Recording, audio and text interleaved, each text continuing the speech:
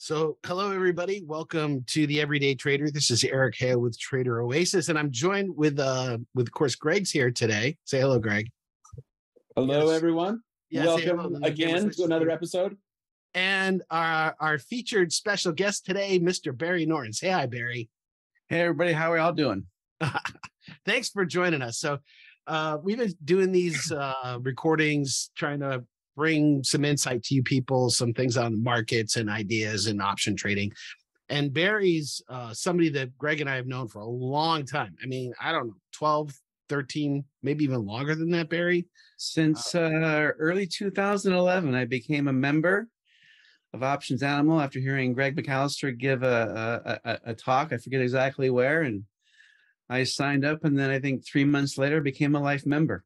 There you go. Well, we're glad to have you. And Barry is an example of why I feel lucky to be part of this community, part of this association. Is we've got lots of smart people who bring a lot to this community and help us grow and learn. And, that we all challenge each other. Barry brings some really extensive experience in fly fishing. So we were just talking about... Well, we were talking about the many different ones we said fly fishing. We could do one of these episodes on our differences yet love for the sport of baseball. Orange All and three black, of us baby. are passionate fans for different teams. We could maybe even do one on playing craps together. We could. Craps. Ooh, yes. I think all three of us have played craps together too. Yes, we Yeah, have. we have. Barry had the baseball game on the TV behind him before we get started here, watching the Giants game. And he has Giants hat on. You took your Giants hat off. That's baseball hats are cool, man. That's cool. And these guys were just talking about their favorite fly rods and fly fishing. If you're an economist, you're in economics, you're automatically a fan of fly fishing. And the history of that is that Paul Volcker, they were trying to get Paul Volcker to come to the Kansas City Federal Reserve, which covers Wyoming. So this is Jackson Hole's, the famous big economic summit that happens every summer. And all of the economists go up there and all of the economists fly fish. And it's because of Volcker. They were trying to figure out how we're going to get Volcker to come to Kansas City. And then they said, well, Wyoming's actually part of the Kansas City Fed. Let's tie in some fly fishing. And Volcker said, I'm there. And that's the history behind it. Really? Yeah, that's the reason why. I did not know that. Yeah, that's the reason why. And so now it's just one of these things that every economist you meet, if you ask them about fly fishing, they have some most of them I think do fly fish, but some of them have excuses why they don't. I don't think Janet Yellen is a big fly fisher. She likes to go hiking, but there is a lot of economists who go fly fishing. Janet Yellen's an economist. I thought she was just a politician. Well, yeah, exactly. Well, she did have the casting ponds in San Francisco she could have gone to and learned how. But we're not here to talk about economics or fly fishing or baseball. Barry brings a lot of expertise in the area of semiconductors. And I mean, every time I talk to Barry, like an hour goes by and I just feel like, wow, I just learned a ton. Barry has a ton of experience in that area. And, he can bring some knowledge that we wanted to share with the rest of the community. I think there's really two things. There's a lot of things people can get out of this, but one of them is just to see the level of effort that Barry puts in for doing his due diligence and trying to do his background. He's not, one of these people who's shooting from the hip. I'll let you talk more about all of this before I'm going to have you give an introduction, but I just want to set the stage. I think people who are watching this, I think you get two. I think there's two things you're going to get out of this. One is you're going to say, hey, here's another guy who's a retail trader who's out there trading. And this is the level of effort that he puts into his trading. He's not willy-nilly out picking equities, off of some website or some newsletter. He's doing a lot of due diligence and background. But then we're also going to learn some things from him about specific companies and stocks and ETFs and learn a little bit about them and a little bit about the technology as well. So I think there's two aspects for people to pay attention. But Barry, Greg, did you want to say anything before we get going? No, other than I appreciate, you coming on, Barry. Like Eric said, I'll mention, we've been good friends for a long time, and Barry's been it has become a friend. We haven't seen each other in way too long, so we need to maybe get together this summer and throw some flies together. That'd be fun. Love to. Yes. No, Options Animals has been like my second family. I didn't go to my first summit until 2013, and I'm still friends with the people that I met at that very first summit. That's awesome. It is, definitely. So Barry, why don't you just kick off a little bit about your background? Absolutely. After going to college to be in finance and do different things, I fell into semiconductors, and I think more of it picked me than I picked it. Come back to California, what do I want to do? Thinking about my career, and I said, well, I got to put food on the table. Let me go and take a job. And I took a job with this company where I was an inspector inspecting metal parts, something I'd done while I was in college. They call it a metrologist, learning how to inspect metal parts. And they hired me and started off as an inspector. And they were in the semiconductor capital equipment industry. And our main customers were Applied Materials and Lam Research. And so I got kind of thrown into semiconductors just by that. And as I grew in the company, I forgot about business and became fascinated with manufacturing and semiconductors. We would go through a series of acquisitions with folks that want to get into the industry. And when they made mistakes, we had opportunities where I was able to step in with two other partners and buy the company. We would then sell to a company called Flextronics. And by this time, I'm general manager. And Flex opened us up to a whole world of manufacturing. Flextronics, like Jabil and Foxconn, who builds the iPhone for Apple, are contract manufacturers, so it's a global footprint. Mm-hmm. And it really allowed me to take machining to that global footprint where we had factories in Singapore and China. And as a result, I got to see the whole bandwidth of semiconductors from the very beginning, where I'm machining the chamber for Applied Materials. They're putting it into a tool. They sell to Intel or Samsung. They make chips, and then those chips get put into devices. And so I had the opportunity with Flex to, travel throughout Asia, Japan, Korea, Singapore, and see, just the whole gamut of how semiconductors infiltrated everything. And as we came into about 2010, I really found that my niche was in business development, being a sales engineer, and had the opportunity to do some things with Apple. Some things I can't go into, but one of the things is Flex was chosen to do the Mac Pro in 2012, early 2012. And I led. Can you show your trophy? I'm sorry? Can you show your trophy? Yeah. So they gave me this plaque, which just shows the bottom of the Mac Pro, and then a little thank you, Barry Norton, for the factory. Nice. So you had some input into the physical design of that. Yeah, I had to pinch myself because I found myself on Infinity Loop with a couple of Flextronics executives telling Apple why we could build it here in the States. So that was kind of, when you're an Apple fanboy, that was kind of nirvana. And we would eventually win that. And then, simultaneously being with Flex, Amazon Echo, which was introduced, 2013, 2014, but we started working on it in 2011. So I would go to Lab 126, which is right around the corner from Apple in Cupertino, and deal with them, trying to put 1,520 holes into a plastic tube in under 5 minutes. Yeah, I can remember the old Alexas that they had these holes all the way around. So you had some input into that design, huh? My team figured out how we could do that in under 5 minutes, because you had to produce these things in the millions. At the time, we could never figure out what it was they were going to do.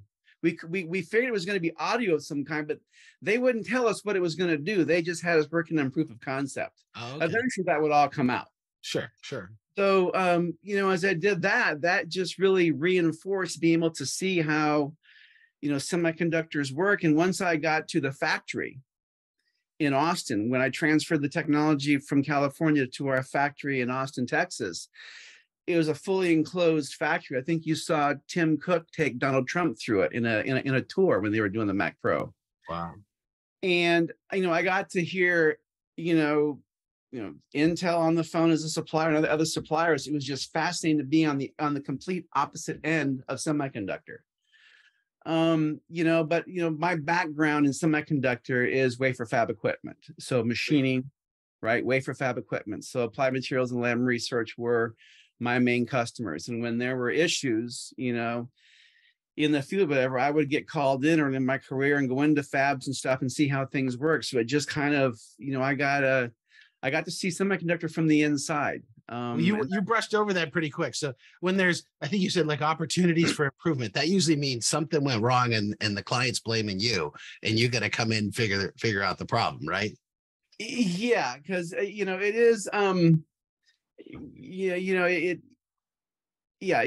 of the things about semiconductor is you have to be able to speak a certain language, and when there's an issue in the field, they typically don't know exactly what the problem is. So they look at everything in and around the problem and they'll pull you in.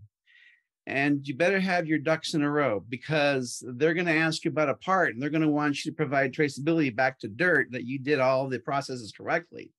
And if you did, great, they go look somewhere else. But if you didn't, then you're the one in trouble because you made a change. You mentioned something there. I just wanted to point it out when he said traceability back to dirt. So when they make something, it originally came as ore out of the ground someplace. And so Barry wasn't exaggerating at all, that every step along the way that ore gets made into a piece of metal and then gets machined and everything is traced and tracked. It's just to give some insight into what happens. The other thing I was going to mention is, and you can talk about this problem solving stuff, is that I've always liked about you, especially in this area of technology, is that you get so deep that you can easily wave that BS flag. Yeah, it is in the industry, in the semiconductor industry, Intel obviously being the pioneer of, mass producing the IC that leads back to Fairchild, but Intel created a methodology called copy exactly. And if you've ever been inside of a Home Depot store or a Lowe's store, you see that they have the same kind of basic footprint. That's copy exact. They duplicate. Intel duplicates everything. So once you're supplying Intel a part, you have to make that part the same way, time after time, year after year. You can't change anything. And if you want to change something, you have to get approval, especially on anything around the wafer. It's called a critical part. And so if you make an uncontrolled, undocumented change in a critical part and it causes a problem in the fab, that can be huge. You could be liable for millions of dollars and get hit with what's called a copy exact violation. And so it makes it very critical in the industry to make sure that you follow the proper protocols in the industry so that you don't cause those issues. I think that's where you were going. Yeah. So I'm going to ask a question, and hopefully I'm not getting too far ahead, Eric, of what you had talked about or what you were wanting to talk about with Barry. But, I know your expertise. I want to try to lean this towards investing. And, I know your expertise is in the semiconductor world. And, a lot of people, when they look at investments, sometimes when you invest in your specialty, in your field, you kind of or have blinders on because of it. Or in some cases, it can make you really good at investing in your space and being able to see things that the regular investor doesn't. Where do you feel you fall in that spectrum? You feel it helps you, or does it help you have blinders on? What do you think? No, I think it helps me. And I think, and a lot of that is, and Eric can show it, is in the spreadsheet that I have, but the research that I do keeps me focused to make sure that I'm focusing on the right areas. Because in semiconductor, size matters. A lot of people, there's a lot of hype around Intel, around Nvidia and AMD, two great companies. And obviously Nvidia and what Jensen's doing there has been phenomenal. And Nvidia, invented the GPU in 1999. But all that said, it's a great company, but they're only doing 26 billion in revenue. And AMD is doing 23 billion in revenue. And in semiconductors, size matters. And when you look at, say, an Intel that's doing 63 billion in revenue, technology companies in semiconductor, they need to spend a minimum of 15% of their revenue on R&D and CapEx just to keep up. So size matters. So when you know, to your question, how does it relate to investing? You have to understand that, you know, Intel can spend twice as much as either Nvidia or AMD on R&D and CapEx. And it's those CapEx dollars that are going to drive the innovation that gets us, you know, to the promised land of, you know, sub 1 nanometer geometries and chips, because not everything's figured out yet. Yeah, that's, I think, I don't know I don't want to, I know you got some ideas on how you want to do this too, Barry, but I think that's one of the most exciting things to me that you showed was this node history list that you put together. And it's really almost difficult to be able to conceptualize this in your mind. What exactly has happened? So Barry, important point you mentioned, you said size matters, and what you're talking about is this investment in research and development that these companies are doing. And just, we've all heard about Moore's law, right? So Moore's law, that computing power, what's the rule? What's the Moore's law? So in 1965, Gordon Moore saw that, you know, every year and a half, the number of transistors were doubling and the cost was being cut in half. And so he coined Moore's law, and then he revised it in 75, saying that instead of every year and a half, it's every 2 years. And he only projected that to go on for maybe 10 to 15 years max, but it went on considerably longer. Moore's law didn't really start to fall behind until 2005. But what's important about this is, as you see the development, you have to understand that with geometry, the thinner that you can make the geometry in a chip, the less energy it requires. It's kind of like if you plug in an electric heater, it generates heat by resistance on the wire, or the wires get red hot. Same thing inside of a chip. And the smaller the lines are inside the chip, the less heat it generates, the less power it requires, and the faster they can run the chip. And so if you look at the evolution of semiconductors, I'd never really seen anybody kind of put this kind of graph together. It really shows major milestones that took place in semiconductor.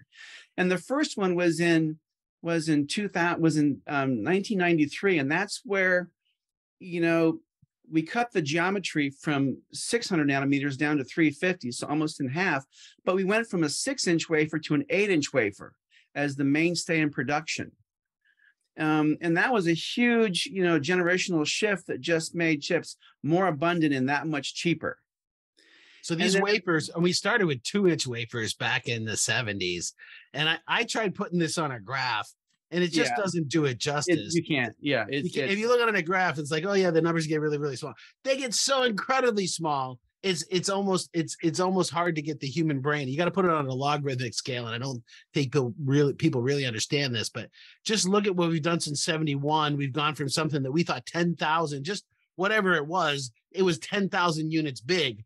And now here we are at 2 nanometers, looking at 1 and knowing that we're going to get to half a nanometer. We're going to be at angstroms out here, which is, at some point, Barry, we have to start thinking about the size of atoms. Well, and you know, when you look at 1993, when we went from the 8-inch to the 12-inch, the 12-inch wafer since 93 has been the mainstay, but we really have not had any type of quantum shift in semiconductors. They've clipped along at, as you can see, 28 to 31%. So what's this, the 12-inch wafer? So is this something that, I mean, the chips in my phone aren't 12 inches. So what is that that's 12 inches? So the wafer itself is 12 inches in diameter, okay? And then each individual chip is what's referred to as a die. And so you can have, you know, several thousand dies on a chip, on a wafer. Okay. Right? So they get cut up then? They get cut up. They have special saws that cut them up, and then they get packaged and enclosed into a housing, and then they end up in your computer or your cell phone, what have you. Okay. But what's important about happening is what's really going to be happening in the next 5 years And that is, as we go down, right now, kind of the sweet spot we're in is between 5 nanometer and 3 nanometer. You're seeing iPhones and various things of Apple and others, and Nvidia, we're at 3 nanometer. When we get down to 1 nanometer and below, that's huge because the chips become extremely fast because they're so small. It's the law of physics. There's less resistance in the chips, so they can move faster. They generate less heat, which is good. They consume less power, but the compute power is exponential. And it's when you look at 10 nanometer and 7 nanometer, especially 7 nanometer. 7 nanometer is what really made AI possible. For 60 years, they worked on different versions of AI, but really didn't get it until Google did it in 2017 with their AlphaZero, where they took a number of machines from the cloud, put them together, NVIDIA GPUs and Intel chips, and taught this computer the rules of chess. And then it played 44 million rounds in 24 hours. And then that machine went out and beat all the chess champions. And that's when we really saw, okay, AI is going to be something, right? Now we've had ChatGPT that was launched just last November. And we're already seeing exponential moves in chips just from ChatGPT being available and people being able to use it. But now that we're in the mainstay of where AI is coming to fruition, where everybody's talking about it, in reality, AI is driving the next revolution in chips. And it's going to be revolutionary because when you look at just going from 3 nanometer down to 1 nanometer, that's 60% reduction physically in the size of the line inside the chip. And that just blows my mind, Barry, because I'm thinking, like, I don't know, from my perception, it doesn't feel like technologies. I mean, there's ChatGPT definitely moved, but it's. I mean, we're just on the cusp. I mean, what you're showing here is that, like, you think this, this is fast, you ain't seen nothing yet. I mean, that's what the message I'm getting when I look at this data is, like, if we're talking about these epic, when I look at these, you put this column in here in percent improvement, like you mentioned this in 93, that was a huge jump that happened when we went to the 6 and 8, but 42% improvement. I mean, we're looking at 40s, 30s, 50% improvement. And how realistic is that?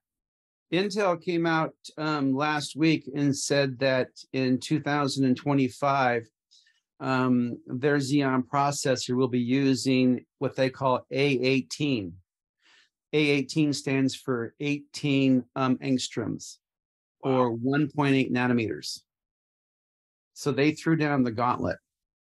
TSMC is already on it. IBM, people don't hear a lot about IBM, but IBM's really been kind of instrumental in the history of semiconductors. But IBM, has already developed a 2-micron chip in the lab, not in production, in the lab.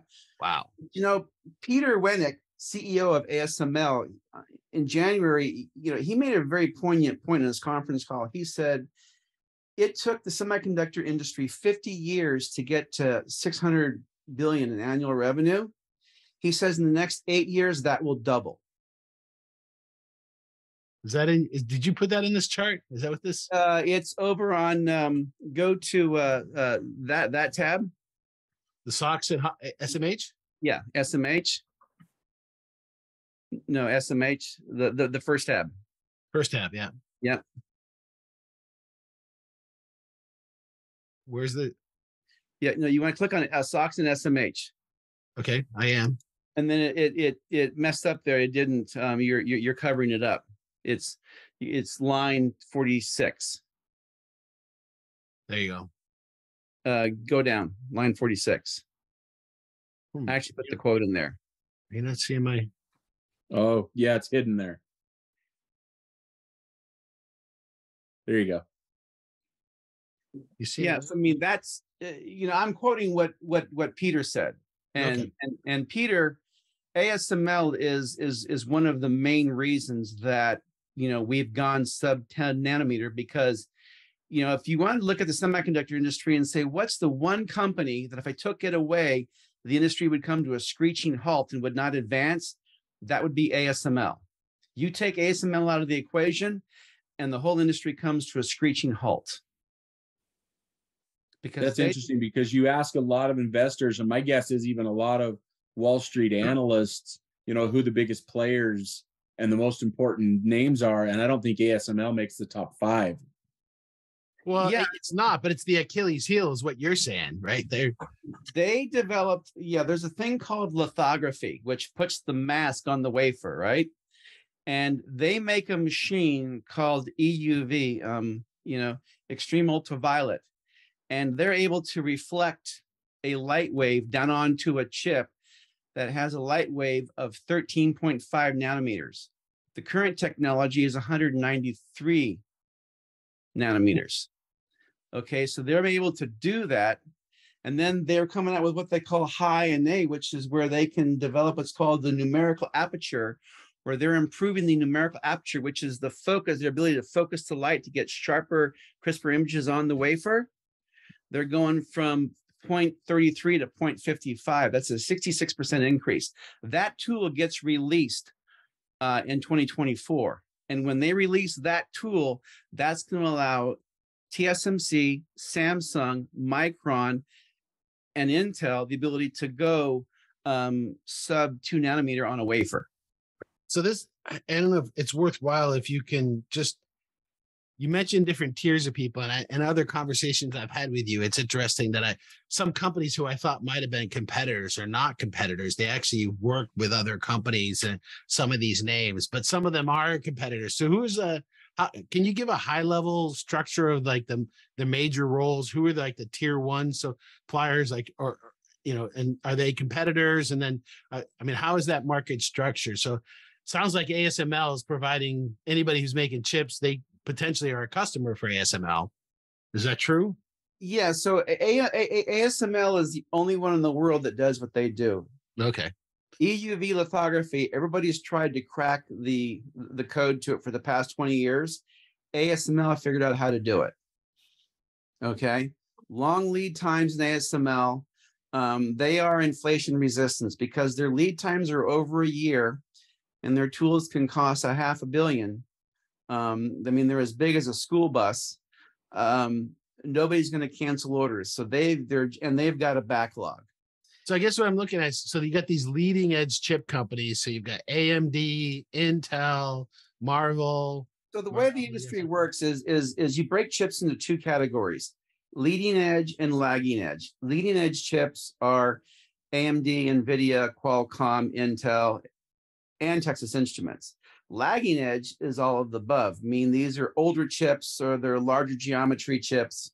They're not the main processors or accelerators.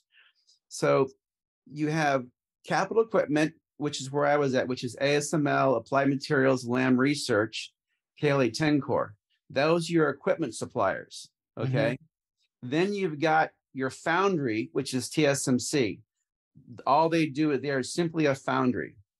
Now, you folks have had some conversations with certain individuals. I think it was at Jackson Hole about TSMC and how important they are. Yeah. All true, right? They are the largest dedicated foundry in the world. And then when you go the next level down, now you're getting down to the chip makers, right? Samsung, Micron, Intel. They all have their own fabs. AMD, Nvidia, Qualcomm, they're what are called fabless, making the chips, okay? And then once you go below them, now you're actually going to the actual device suppliers like an Apple. Apple buys their chips. They design their chips, but they have their chips made by TSMC. Wow, okay. And the semiconductor market's gotten very fragmented of late. And I put a link in here, going back to the former president of Stanford and chairman of the board for Google. His name is John Hennessy. He put out an 18-minute video that talks about, Moore's law is not dead; it's simply changed. And I have friends look at it because it very concisely depicts what's taking place in the semiconductor industry. It used to be Intel made a chip that was what's called a generic processor, and companies didn't really understand their workloads. Now companies today understand their workloads. They know what they want to do. So they no longer want to go buy a chip and only use 30% of the silicon. They want to be able to go buy a chip and have it use 100% of the silicon because it's designed for a specific use. You'll hear Jensen from Nvidia say that Moore's law is dead, and in a way that's correct. But if you look at the processors that Google developed for AlphaZero, that chip was 100 times more powerful in compute than a standard Intel Xeon processor because it was designed for a very specific task. Take a tremendous amount of data and process it real time using less power. And so you're seeing now that everybody's making chips very specialized. Google makes their own chip. Facebook is working on their own chip. Apple's gone to their own chip. Everybody's making their own chip because they can drive chips. They can design the software and the hardware cumulatively and get higher productivity out of their chips because they're specially designed. And so the industry really taken a big turn in the past 4 or 5 years. I know you're an Apple fanboy. So I have an Apple M1 Mac, and I was just blown away at how much better it is than my previous version, that especially in battery life. It's just, I've gone out of town and forgot to bring the charger with me, and I can go days without having to worry about the charge. I mean, I look at it and say, wait a minute, have I been charging it? No, it's like my battery's still at 70% and I've been using it for a day. It's just crazy. And that's because they have their own chips. They're able to do that. Yes. And so as people are designing their own chips, now people are using AI to design chips. So you have what's called computational lithography, and that's where they can now create models and design chips and run those chips and see how they perform before they're ever built. Wow. And so Moore's law, in what John Hennessy talks about in 2018, mind you, what he talks about is, yes, Moore's law, at that time was about 8 to 9 years behind. Now it's further behind.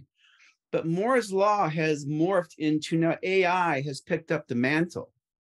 And now AI is the next Moore's law. That's the next thing. And it's just because of the power it puts in the hands of the designers and the programmers and what they can do so much more rapidly, so much more efficiently, that the moves in semiconductors are going to be exponential from what we've experienced. When you bring that down to an investing category, there's a lot of companies in SMH and SOXX, the two main ETFs. But there's a reason that I only trade 8 stocks, and they're highlighted on my spreadsheet. Well, this is good. So now I love the way that this conversation is flowing, and we're taking it from sort of your background in the industry, and then actually getting down into some specific names here. And so 2 ETFs that are popular that cover semiconductors, one is the SMH and the other is the SOXX. And you've got your spreadsheet here that categorizes which is in which category. You've also got your list of equities that you trade here. And yeah, this spreadsheet is pretty interesting. So this is a living, breathing document. Right. And if you look at column F, and you can see AMAT, AMD, Intel, MRVL, Micron, Nvidia, Qualcomm, TSMC, and Texas Instruments are the only companies in semiconductor I trade. And there's 2 reasons why. Number one, they've got significant presence and breadth of scope in their respective industry. And number 2, they have options liquidity. The best example I can give is, Lam Research and Applied Materials are both here in the Bay Area. They've both been my customer. I've made significant, products for both of them for over 20 years. They're both great companies. They both do the same thing. Lam is focused on memory more so, where Applied Materials is a bigger footprint inside the fab and is more focused towards logic than memory. But they are the 2 main capital equipment suppliers in the world, right? So they do the same thing. And Lam has horrible options liquidity, just horrible, where Applied doesn't. Well, we all know that. We preach that about how important that is. And we did an episode on how important liquidity is. And that I always say friends don't let friends trade equities with poor liquidity, because in the end, it's going to come back and bite you. You'll end up giving it up to the market maker.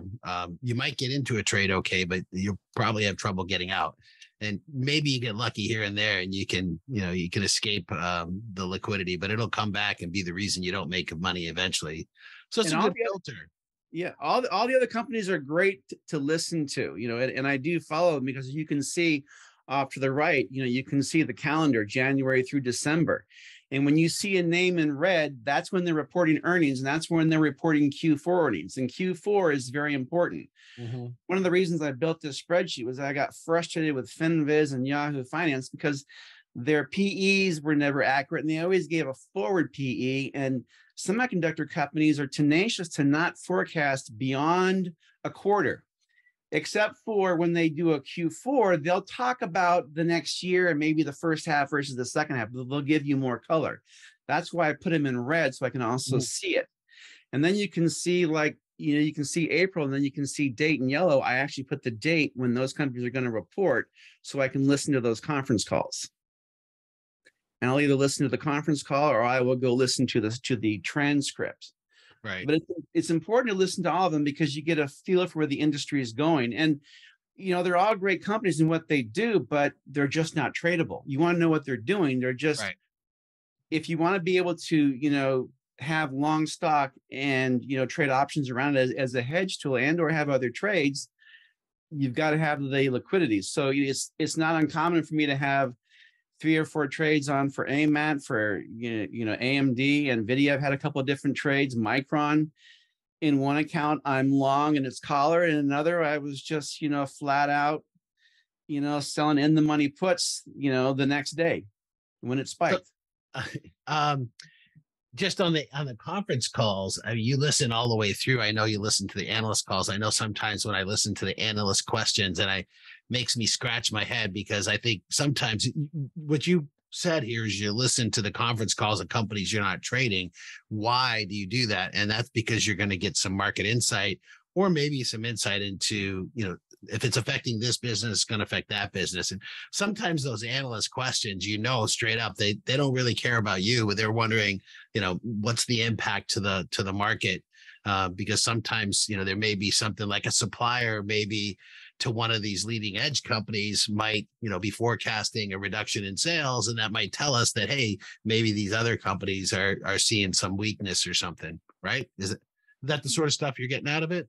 Yeah, because they're usually pretty good not to talk about their competitors, but yeah, the conference call is really broken up into 3 sections, right? It's what I call the CEO sales pitch, then the CFO numbers, then you get to the Q&A, and the Q&A is so important because I listen for things like these guys know each other, so it's, hey, congratulations, great numbers, or do they go right into their question, or is there angst in their question because they're frustrated or mad of what they're hearing?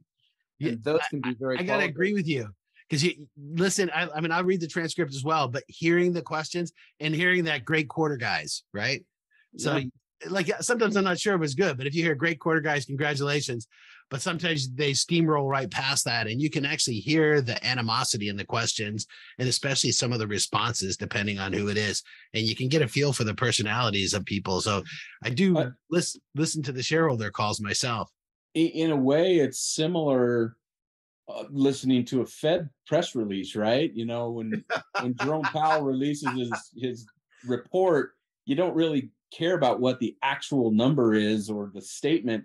It's the questions afterwards when he does the press conference that you really get the market moving stance of what the Federal Reserve is doing. So yeah, it's the same thing true in the earnings report. Like, you knew that Nvidia was going to be up the next day because there were so many questions they could have asked about delinquencies and the validity of the inventory write-offs, whether they had to take a charge for it, if it was still viable. I mean, there's so many things they could have asked, but every question was about AI. How many times was AI mentioned on the Nvidia call? I lost count at like 41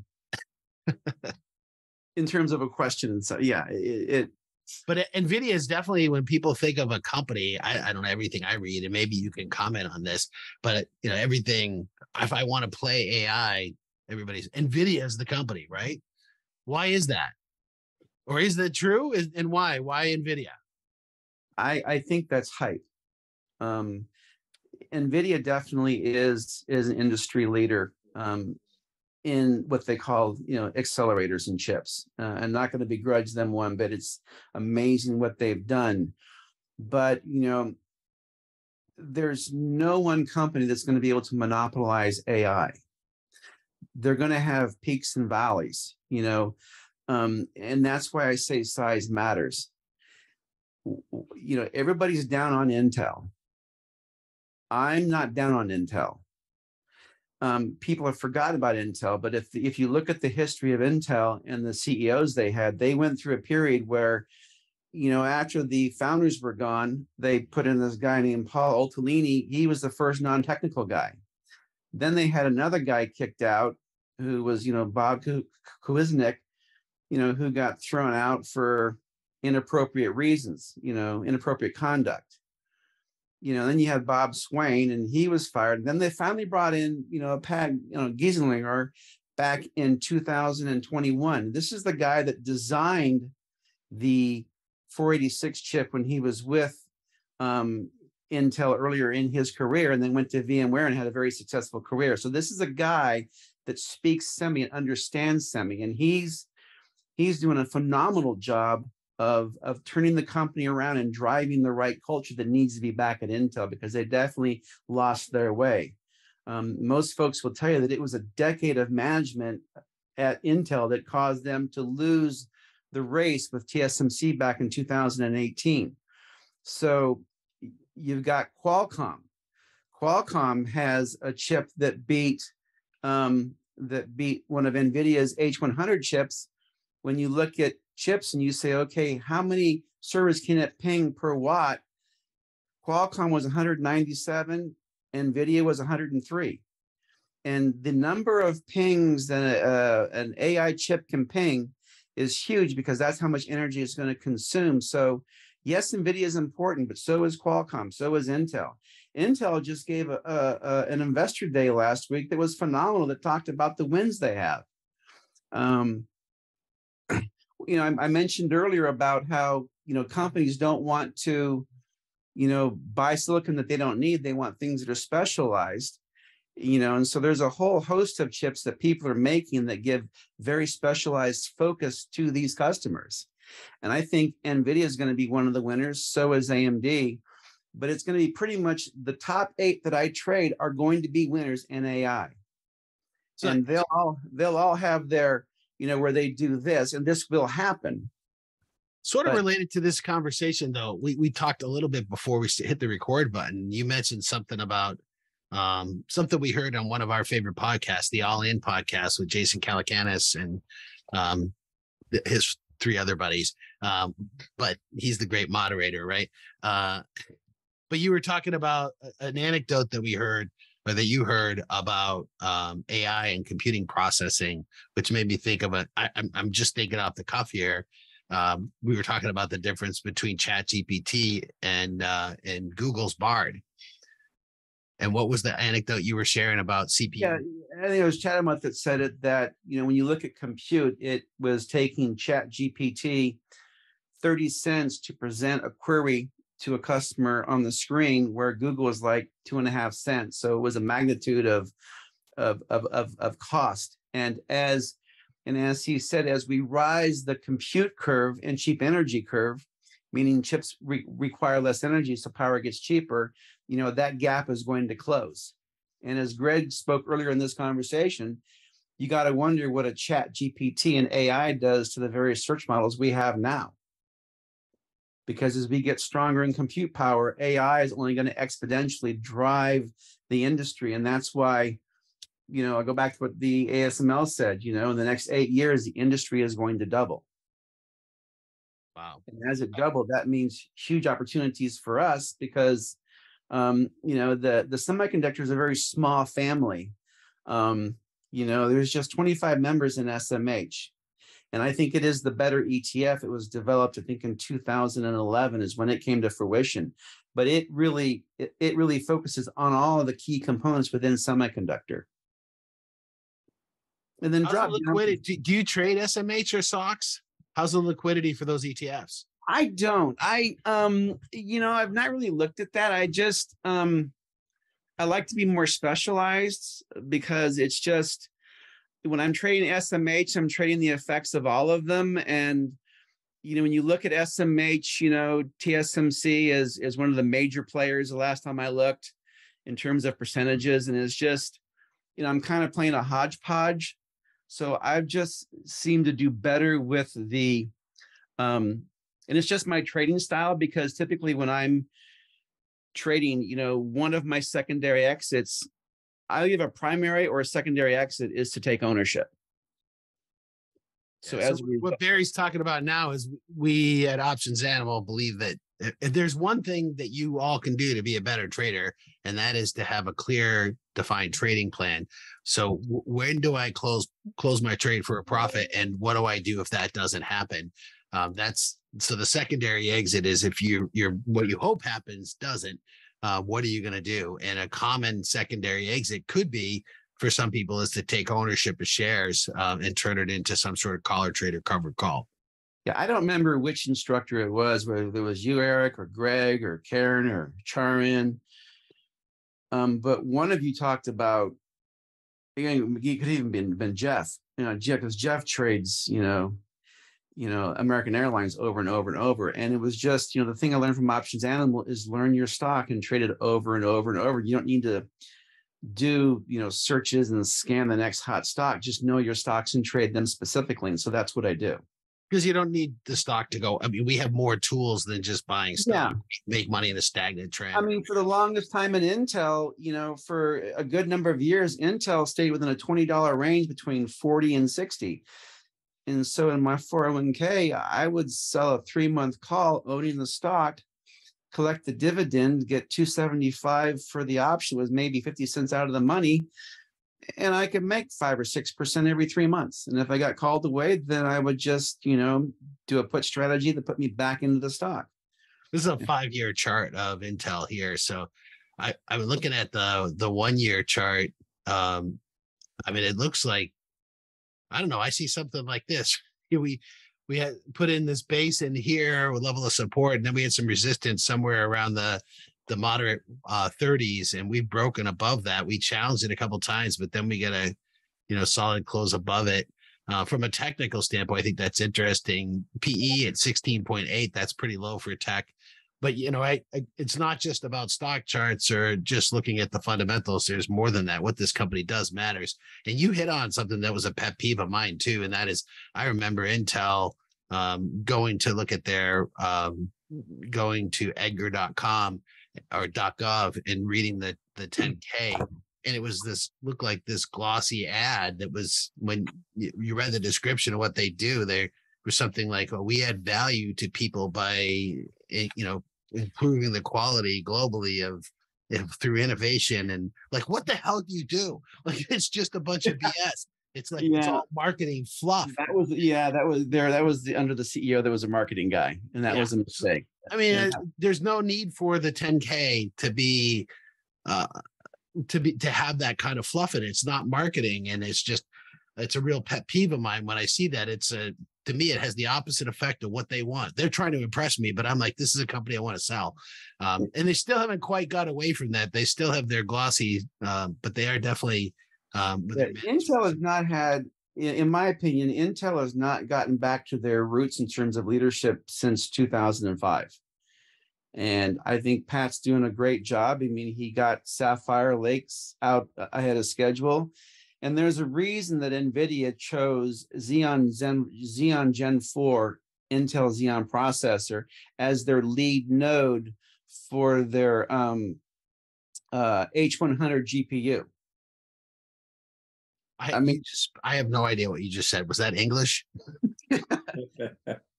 So what it means is that, what NVIDIA does is accelerate compute through a combination of computers that are called nodes. As they bring them together and combine them to do something, they chose Intel to drive that activity on the front end. So NVIDIA is using Intel technology. They're using Intel technology. That's a statement. Yeah. So I have a question I want to take a step back and ask a broader question. I know you listened to you already referenced it earlier, the conversation that Eric and I had this last summer out in Jackson Hole with a number of people talking about the geopolitical risks surrounding semiconductors right now. And the conversation that rings a bell to me was actually one of the partners at Bain Capital was called into the White House, was asked by then Secretary of State Mike Pompeo, how quickly can we onshore all of the United States' semiconductor technologies? And he said 20 years is what the partner at Bain told him. He said it would take forever. And Pompeo said we need it done in 3. Do you see that move continuing? I mean, I don't know how much of that was in relation to, the Trump administration and their relationship with China versus the Biden's administration and their relationship to China. But do you see political risks right now? And are certain companies more exposed maybe to some of those political risks? Particularly, I guess, Taiwan. I assume Taiwan Semi is probably right at the center of it. But what are your thoughts on that? Is it something that you look at and something we need to be looking at as well going forward? Yeah, I have obviously friends here in the Valley in the industry that work at, virtually all the companies that I trade. And, so we have conversations about that, and there is a note of concern. TSMC, you guys talked about it one time, had someone tell you it's the crown jewel. And in a sense it is. TSMC produces 60% of the world's leading edge chips. Wow. So, Nvidia uses TSMC and Samsung. Apple uses TSMC. AMD uses TSMC. Intel is going to TSMC to help them bridge their own manufacturing. And so when you listen to the conference calls now, because of what you spoke about, Greg, there is a force of nationalization now, where companies want to kind of nationalize their semiconductor manufacturing. ASML, the one company said if you take them out, you're toast. They're in the Netherlands, right? And there was concern that maybe they would still provide their next generation machines to China, which would give them the capability to go sub 7 nanometer. And they came out and said they're not going to do that. They're going to honor the restrictions that the other countries are putting on China. But it's still something you can't ignore. It's very hard for me personally to fathom that the saber rattling we hear on TV and then the media about China invading Taiwan, because Taiwan is an island. And I mean, they're an island in terms of semiconductor manufacturing. They need applied materials and Lam research. They need other companies in the US and around the world to help them do what they do. And at the point that China invades Taiwan and takes over the crown jewel, the world's just not going to supply them. It will cause a huge disruption. And it just makes it very hard for me to fathom that could happen. But people do talk about it, and it is definitely a concern. But in a sense, Bain Capital was right. It costs north of $3.5–4 billion to build a fab from the moment you break ground. And it's upwards of $5 to $10 million, depending upon what you're doing. That's why the CHIP Act at $50 billion is, for me personally, it's a joke. Let's talk more about the CHIP Act. And first of all, what is it? What was it supposed to be? And what do you think it is? Well, they're supposed to be providing funds and tax incentives, to build manufacturing, semiconductor manufacturing here in the U.S.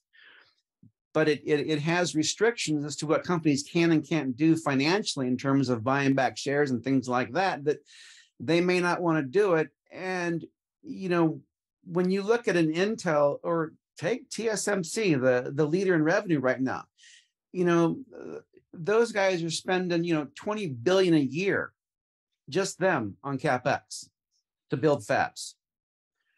You throw in a Micron, a Samsung, an Intel, and a few others, a Global Foundries, the government, if they really wanted to do a CHIP Act, it should have been maybe $500 billion. I mean, since we're throwing away so much money, that would have made sense, right? Call Jerome Powell. Hey, get those printers going. But yeah, I mean, this isn't easy. I mean, it's like, I remember one time, Texas Instruments, one of the things that's unique about the industry is Texas Instruments 1930, Intel 1960s, Applied Materials 1960s, Micron late 70s. You've got some companies that have been around for a long time. Texas Instruments has chips that they make today that they've made for the past 30 years that are still used, ironically, right? And those recipes are so hard to duplicate. That's the challenge, is making chips is not easy. It is there, semiconductor tools are the most highly engineered, highly configurable products in the world. I don't know of anything that is more highly configured because everybody has their own recipe. Google has their recipe for their chip. Nvidia has their recipe. Intel has their recipe. You have all these different recipes. It's amazing what TSMC can do to manage all of those recipes, when they're, doing, millions and millions of wafers a year. So to think they can bring that to the US in 3 to 5 years is absolutely absurd. And, it does bring cause for geopolitical concerns, because if there are disruptions anywhere in the world, you could bring the industry to its knees. You could bring it to a halt. You take out TSMC, you don't have iPhones. You take out ASML, the Internet of Things comes to a complete halt. You take out Applied Materials and Lam Research, the two main tool suppliers, you're going to have a hard time making wafers. You take out KLA-Tencor, you're not going to be able to expect anything. You take out Qualcomm, there's another there's another aspect of mobile and digital that goes bye-bye.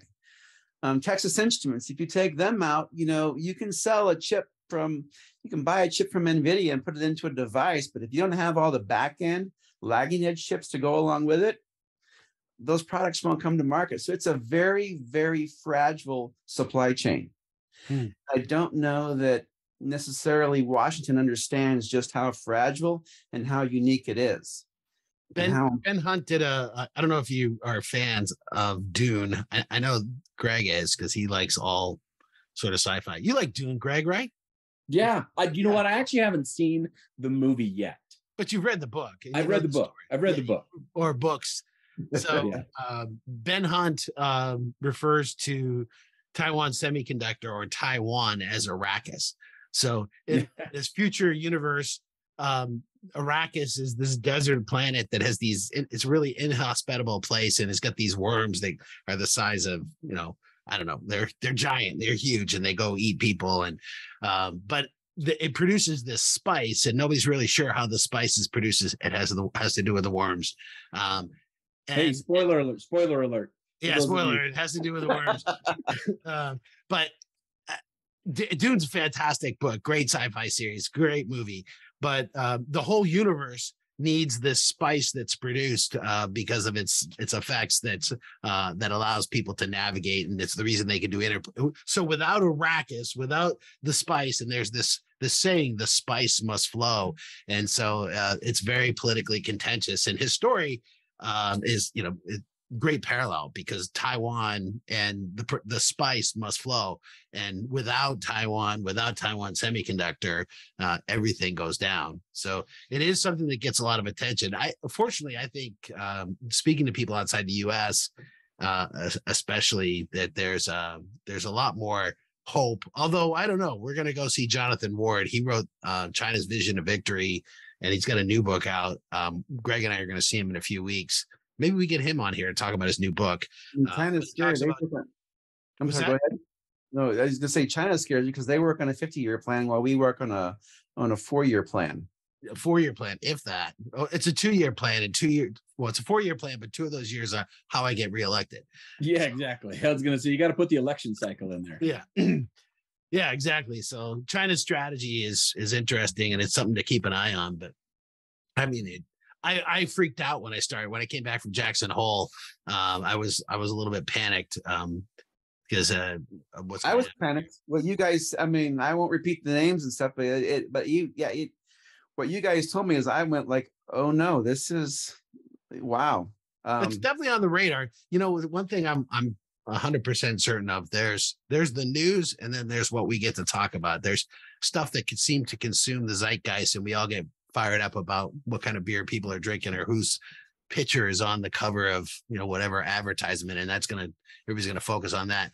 But there's other stuff that's going on with you know, monetary policy and the M1 money supply and what's happening in China and Taiwan. Don't worry about that. What's happening in the Ukraine, you know, the headlines are very curated as to what we get to see and worry about. So, but that's okay. The people who are in power, they've got our best interest in mind. And so the central planners will take it.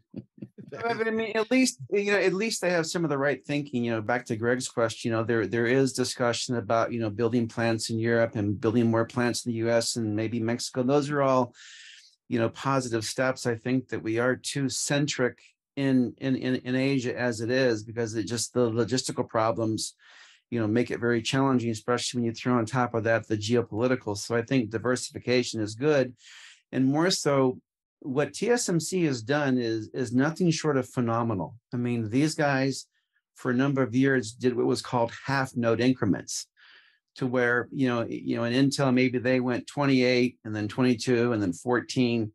You know, when TSMC got to around 12, is I think when they said, you know, we're going to do 12, 11, 10, 9, 8. And so, you know, you'll talk about 5 nanometer and 3 nanometer, but they're also supplying 4 nanometer chips to their customers. They do these half node increments. So every year they're driving the technology down. What they've done is truly amazing.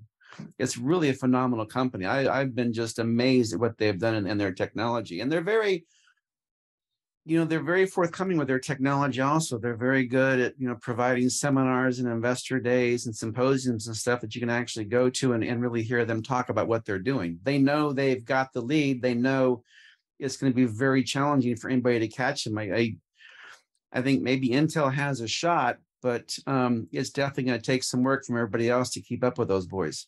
So timely politics, back the way, just to change subject real quick, or go back to what we were just talking about. Speaker McCarthy actually met with President Tsai Ing-wen today, the president of Taiwan, which is, you know, Nancy Pelosi went over, and new speaker Kevin McCarthy, which despite saber rattling from the Chinese communist regime. So here we are continuing to kick China in the shins over Taiwan. So it'd be something it's very interesting. And here, I think this is probably the biggest reason why we care about Taiwan. There's probably other reasons to care, but losing Taiwan Semiconductor,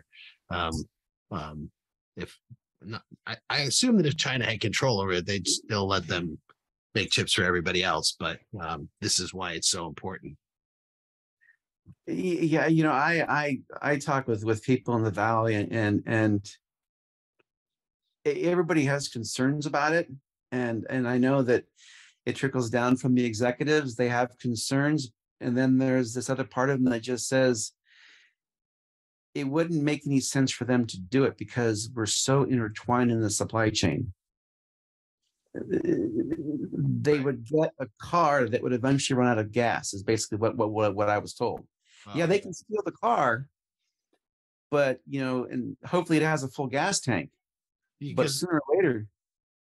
Yeah, because Taiwan Semiconductor not only needs everybody else, I mean, everybody needs Taiwan Semiconductor, but it's the other way around. They need other people too. So that's the picture you painted, is this really tightly woven supply chain with all these parts. Go out and you buy a new car, you need brakes and tires eventually, right? You buy a tool from Applied Materials, you have to every now and then you've got to do a PM, preventative maintenance, and you've got to refurb certain parts. You need new parts for that tool to keep. There are parts inside of a chamber that makes a wafer that have a life cycle. And it's, you know, Applied Materials in their spares business has done a phenomenal job with spares, where when they sell a tool, they have their customers sign up to a subscription-based model where they're you know, getting regular money, and then Applied supplies them all the parts and stuff. TSMC is on that model. So China can maybe run for 3 or 4 months, but they don't have the spare parts. Those tools aren't going to work anymore, and they're not going to get the yields. That makes sense. Yeah, that's why it's just so hard to fathom it could happen. But I'm not that smart. So let's talk about some of the, maybe from individual stocks, or what are some of the other things that you look at here? You shared the earnings dates, which, and the reds being so drop down a little bit just on the spreadsheet. You can go down a little bit lower. So stop right there. That's a good spot. So the crux of what I do. Oh no, go back up a little bit. So the crux of what I do is I've tried to make my research as expeditious as possible. So I've put links to all of the investor websites of all the companies in both SOXX and SMH. And that way I can just click on them and very quickly see if they have any news they put out, or if there's upcoming events that I can attend, or past events that maybe I missed that I can watch. So it makes it very easiest to click through that. And I can typically do that in about 20, 25 minutes. So let me pause here, because this is one of the points that I mentioned at the beginning, is benchmarking what other people are doing. So putting in the homework to actually go look at the investor relations, something we strongly suggest people do, is if there's a company that's your core that you're going to trade, they're on your watch list, something you primarily trade, go to the investor's website, sign up for the emails and the alerts, and you need to be checking. You saw here this calendar that that Barry keeps a list of, knows when the earnings calls are coming, but there's also other important events, and he has the links here to that. Right. And then two companies that are not in SMH or SOXX is ICOR and UCTT, or Ultra Clean Technologies. And I actually used to run a factory for UCT, their San Francisco factory, for a number of years. So I know the company very well. But these two companies, they are tier 1 suppliers to Applied Materials and Lam Research. And so, one of the easiest ways, even if I didn't have friends inside these companies, if I want to know the semiconductor industry is ramping, all I have to do is on a Saturday drive by their parking lot and see if there are cars in the parking lot. Channel checks. Channel check. The old Peter Lynch channel check. Exactly. The old walk on Wall Street, Peter Lynch. And it's really that simple. Because these guys, the lead time, Applied Materials and Lam Research, they depend upon a mill like Alcoa or Kaiser to give their suppliers aluminum, and those lead times are 6 months.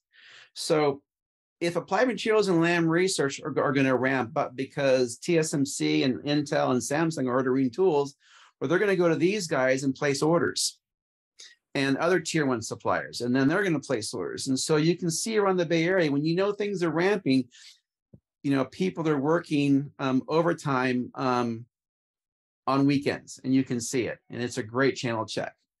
And then the other thing is the research, and a lot of what I see on TV is I question, there's reason. If you watch CNBC, my TV stays off during the day, because that's just entertainment. It's not real news. What the company says, that's news. They have to tell the truth. If they don't, they go to jail. Yeah. So, no one better than, the CEO telling you what he is and isn't doing. But if you want to learn industry trends, and I've put, several sites that I go to that are extremely informative to the extent you want to get geeky about semiconductor and understanding what's happening. And one of the newest, that was the link you mentioned earlier, the one from John Hennessy, the YouTube, yes, The End of Moore's Law as We Know It. That's that YouTube links there. We'll put these links down here in the bottom of the chat. I don't know. I guess we could probably put all of these in here. Yeah, you can. There's no pride of authorship. You're more than happy to share this however you like. For me, it's a living, breathing document. I go in every month and I put in the dates of when the company's going to be reporting, because FinViz is not accurate. Mm-hmm. it told me Qualcomm was, going to be in April, and actually they're reporting like May 3rd. So I make those adjustments as I go on. But I actually ping these sites for information on a regular basis, to read articles, to listen to podcasts and things, just to kind of keep, my finger on the pulse of what I'm interested in. And what I'm interested in is any trends or changes or thinking that will drive the 8 companies that I trade. And the latest one is ChatGPT, and it has been, I would say, revolutionary in research that I do, because as we were talking earlier, while its training stops at 2021 and the next version will maybe be 2022 or 2023, still its ability to, disseminate information about semiconductor is pretty impressive. Like I asked it, what were the major, contributions that IBM did to the semiconductor industry, and it labeled all that. I asked it, okay, inside of a semiconductor, there's metal that connects all of the devices, the diodes, the transistors, what have you. And I said, can you tell me about interconnect, 3.0? And it labeled all of the various materials that are being evaluated, for the next generation semiconductor chip. And so, all the ones above, if there's something you don't understand, rather than going to Google, you can go to ChatGPT and ask the question, and it will give you a very good synopsis. So that's why I've included it in my research. Well, one of the things that I mentioned earlier that I'm using ChatGPT for is I get these really long articles that people say, "Oh, read this; it's great." And I don't know how people have time to read a 13,000. There was something from Matt Taibbi that several people had said, "Oh, this is great; you need to read it." It's 13,000 words. So I just put a link into ChatGPT, and then it gave me a couple paragraphs. Said, "Hey, here's what's important about this," and then certainly helps if you do want to read it and dive down to it. I thought that summarize features are really good. So just summarize this is a really good use case. I'm sure more and more are going to keep coming up, but that's one I've been liking. One of the more fascinating conversations I've had about ChatGPT was with a friend of mine who's a professor at the university here in Rexburg, and his, the thing that the initial concern was that most school people brought up is, the fear of plagiarism, right? Have students are going to have ChatGPT go write their master's thesis or whatever it might be, and I'm sure there's some of that does go on. But he took the other angle with it, and it's more along the lines of what you're saying, Barry, to help do research. He said this is going to help students learn. I mean, it's going to be able to allow them, in the past, to learn things. You'd have to go to the library and find books, and even with Google, you do research and it's not very focused. You have to really sometimes dig really hard to get really true in-depth research. And what ChatGPT is going to help these, in his opinion, and he thinks more teachers, more professors need to embrace AI, because he feels like it will help humans actually become smarter, not dumber. I know that's the concern that a lot of people are having with AI, is like, okay, at what point does Arnold show up out of a cloud and, come back from the future to try to kill whoever invented ChatGPT? Maybe it's Satoshi what's the guy's name that made Bitcoin? I don't know his name. I don't know. Yeah. Satoshi. Satoshi. There you go. Yeah.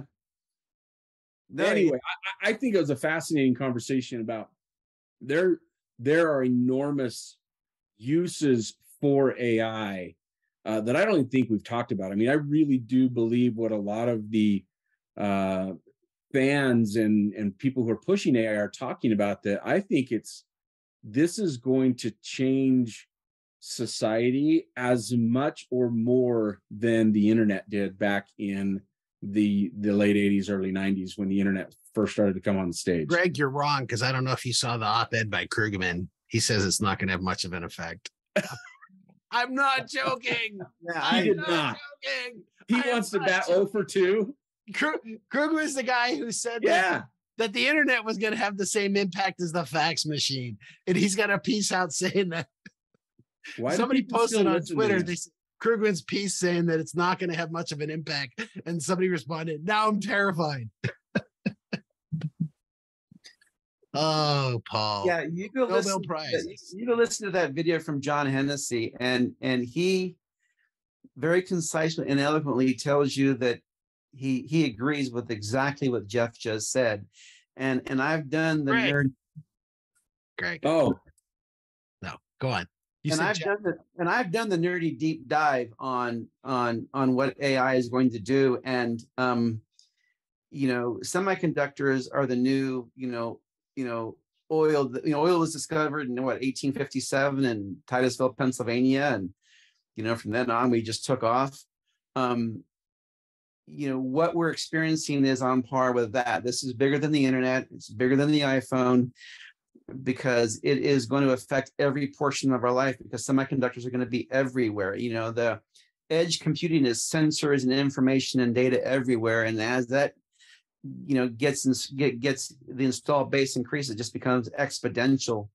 And what I've seen it's going to do for chips is I didn't realize a year ago that it was going to be AI that got us to 1 nanometer and beyond. I always told people it's going to be new materials.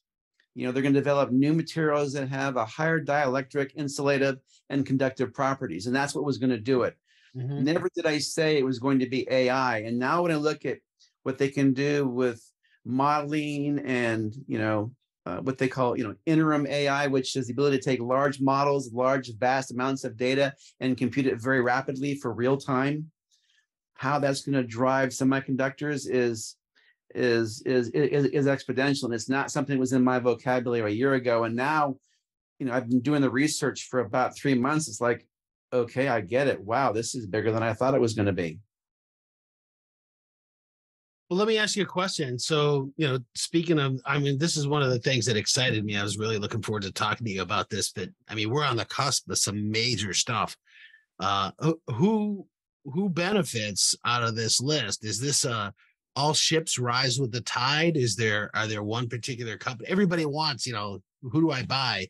And the answer is not, I don't really I don't think people do a great job picking stocks, but somebody's going to be a winner here. Or is it going to be the whole sector? Or what are your thoughts there? It is going to be the whole sector. Okay. Because everybody is going to benefit from it.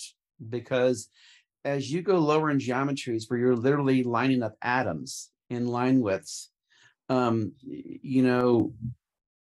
if you've got a chip that's based on 3 nanometer and you can get a chip that's based on 1 nanometer, one of the biggest variable costs for a data center is electricity, the power to run the plant and the power to run the cooling, right? You need the power for the machines and you need the power for the cooling. And if you can get chips that create less heat, then you need less cooling. If you have computers that can use less power, again, energy becomes cheaper. So you're going to want to retrofit your data centers and get rid of the 3 nanometer and get the 1 nanometer or the sub nanometer, right?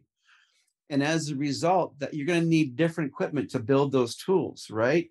So you're going to want the machines from ASML. You're going to want the machines from Applied Materials and Lam Research, right? You're going to need to buy chips from Texas Instruments. You're going to buy chips from. You're going to go to TSMC. You're going to go to. So you can't really say there's going to be one winner, but what you have to do is get a sixth sense to understand that, okay, NVIDIA is going to be an outlier and run, right? And Intel is going to go through problems and it's going to be challenged. AMD is going to be in the middle.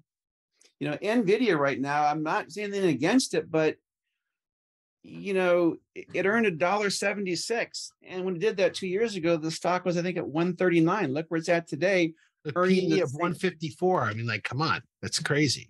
Yeah, so it's like NVIDIA is running purely on AI hype, what they can do in the future. Intel just had a nice run. So we've got a little bit extended, but those are just short-term aberrations that, thank you, Options Animal, I have the opportunity to trade around. But in terms of the long term, it's going to be a sea that raises all boats. You can't. It's just. When you say the industry is going to double, you pretty much can see it's these companies that have to double. These are the companies that are going to double. These are the ones that are going to see the increase in business as a result of new technology. looking at your list here, and I mean, if you got the high PE companies are expensive. That's what high price to earnings. Right. And it's funny is I listened to you, and just today I think it was Bloomberg's, like somebody asking the question, how do we take advantage of this ChatGPT, this generational AI thing? And the answer, and they said buy Nvidia. Like, what's your thoughts there? I guess I know the answer already. I know the answer, but yeah, it's very hard for me to be. There's part of me that really wants to be exponentially bullish on semi and go all in. But like it's not Nvidia. It's probably not the right. Well, it's very hard for me to see how, with where our economy is at, what we know the Fed is doing, what they're trying to do with the economy. It is, how are these companies going to be able to thrive, in this, backdrop of recession looming, and what effects do that? Is it a soft landing? I mean, we don't know, right? I mean, we have our educated guesses. The one thing that you can know about semiconductor is that Nvidia and all of those companies, they're not investing for next quarter. They're investing for the next 3 to 5 years. And they have to. It's just like a builder when he builds homes, because it takes him so long to get permits and regulations and all that put through. He might get rid of his weaker tracks, but he's still going to continue to build. He has to keep building. Same thing in semiconductor. You have to keep investing, even though there may be a recession. Yes, Micron, cut their CapEx because of a short-term aberration, but they didn't kill it entirely. And other companies are still spending money. So they're still going to spend the money. Semiconductor companies use downturns to retool and get ready for the next ramp. It used to be that semiconductors, back when I got into the industry, Applied Materials would revenue a tool in a year, maybe a year and a half. And so all the companies would overorder. And then when they got too much inventory and things slowed down, they'd cancel the orders, and we'd see these big swings, these big gyrations. And that was a cyclical business in semiconductor. But now you've got, like the CEO Dickerson for Applied Materials comes out and goes, we're no longer in a cyclical industry. We are in a secular industry. So there always has to be enough investment to keep the evolution going. If they stop investing today, then, Intel's, 1.8 nanometer doesn't happen in 2025. They've got to spend today for that to happen. So there's always going to be a spend. It's just at what level and what velocity does it happen. I think in the short term, I think, they're a little bit extended with what the economy is going to do. Maybe they come in a little bit, right? And probably, well, they should. I mean, look at what Nvidia has done since last October. And what's the reason for that? They had a terrible conference call. They had hype on AI, but the numbers weren't that great. It's not like they're predicting, the revenue was down, the earnings were down. AMD, same thing.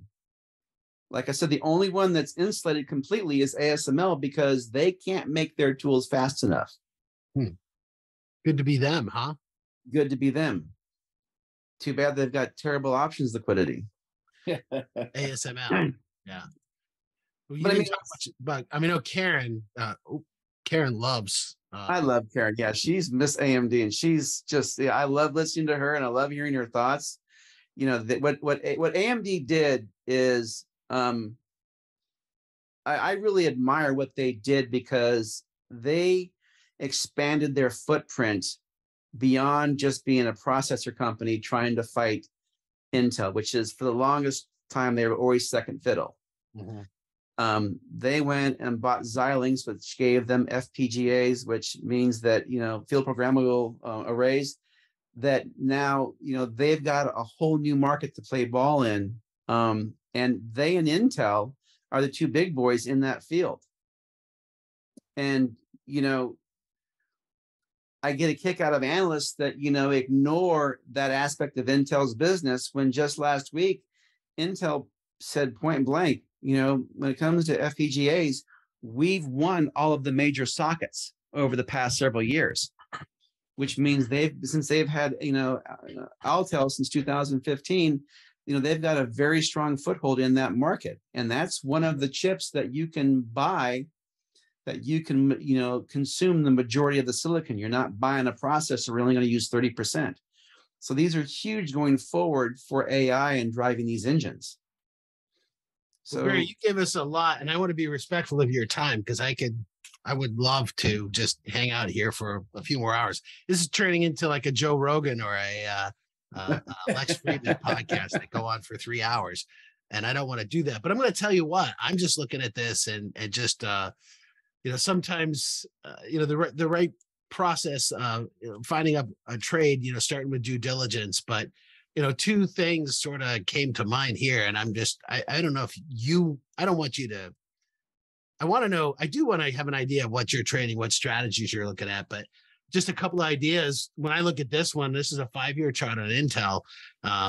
My thought is, if I want to buy Intel and the PE is low, it looks like it's broke out recently, but maybe this is from my perspective is look at this maybe as a potential bullish candidate, maybe something with put credit spread or something, and taking ownership as a secondary exit, maybe a counter trade or a diagonal trade might work. That's one idea that I came up with.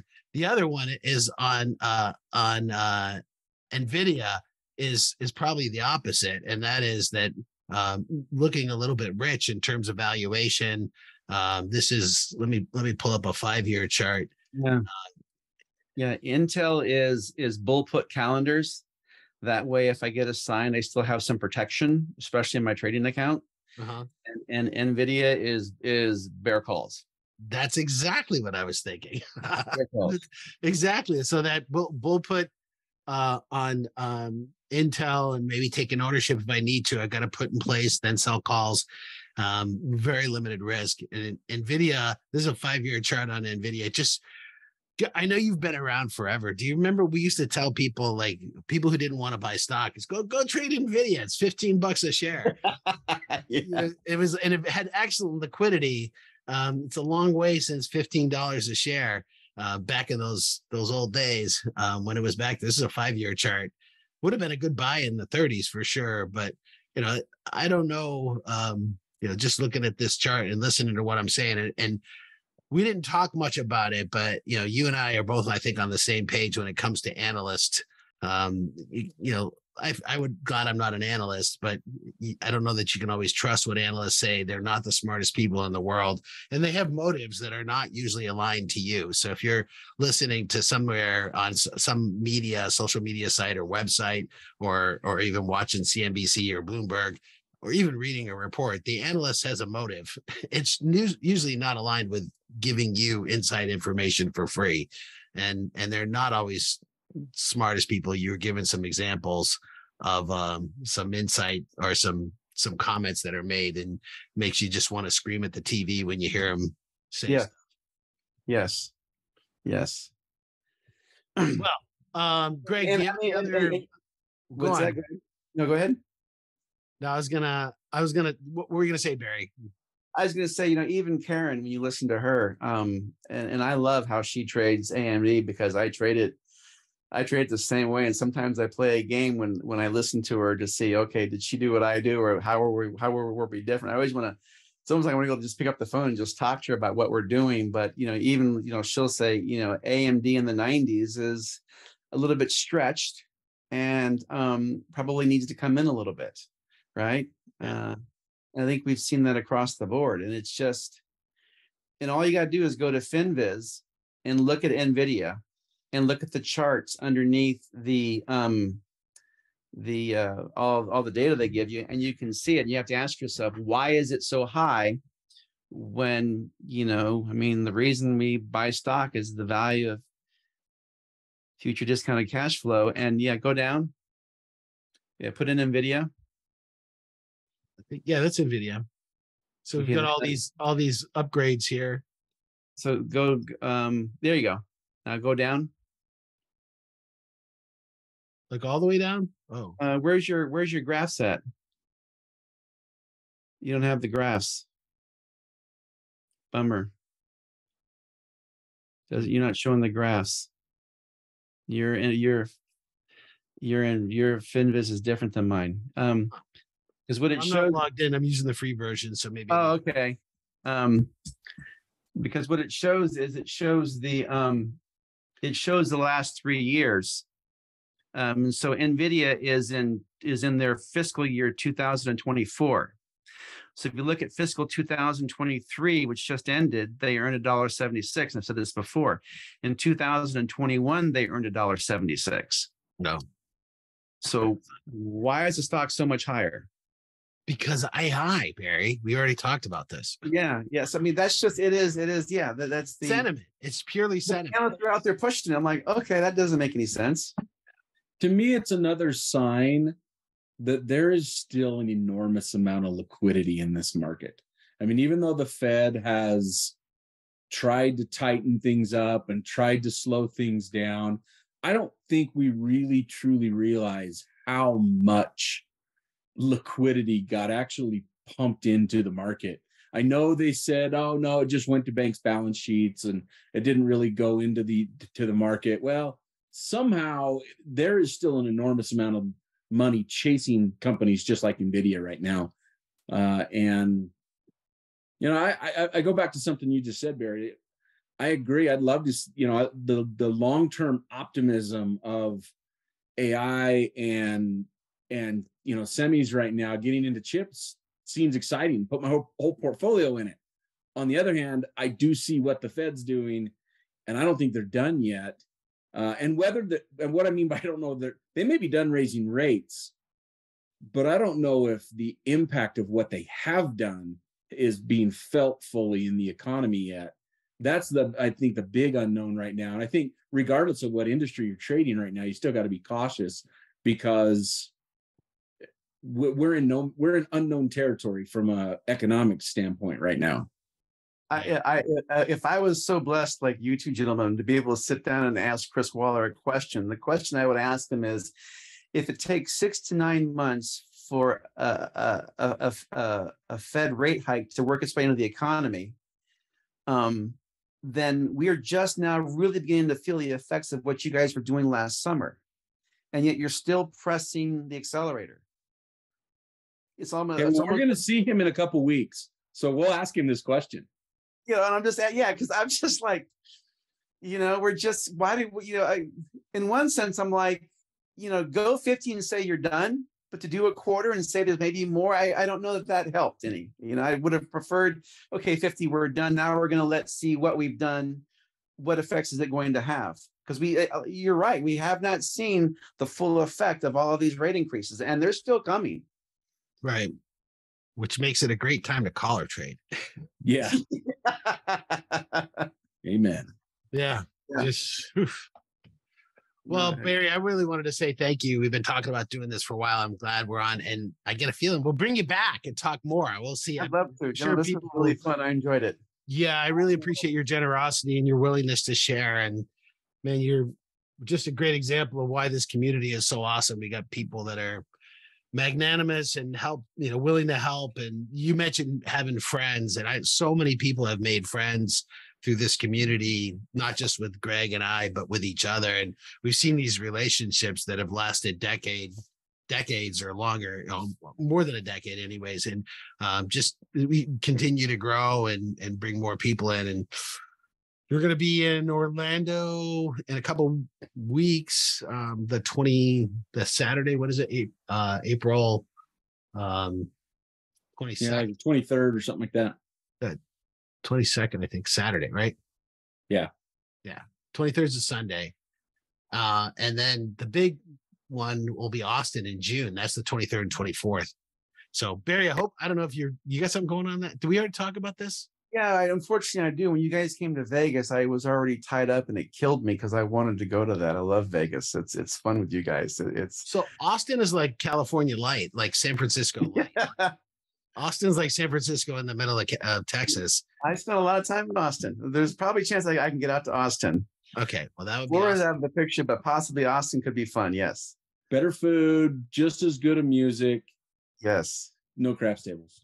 No craps tables. That's what killed me. Like, oh, You guys, I heard Vegas. I'm like, I would have felt, but if you guys had said San Diego, I wouldn't have felt so bad. All right. I mean, that'd still be cool because that was my first summit, was 2013, San Diego. Never forget it. Summits are life-changing events. You've got to do them. For me, definitely a pivot. When I started, I was just to be able to realize that there's other people out there who are like me is like, just, yeah, it was, I went from here are my people, like feeling alone, wandering in the desert to I found my people. Well, all right, guys. Thank you for having me. I really enjoyed it, gentlemen. It was really fun. Happy to come back again. Thanks, Barry. Thanks everyone for listening. Don't forget to like and subscribe, and add comments down here. If there's a question for Barry, maybe we can somehow get it to him and get some feedback on it as well. So thanks for hanging out with us today. Bye. Bye everyone. See ya.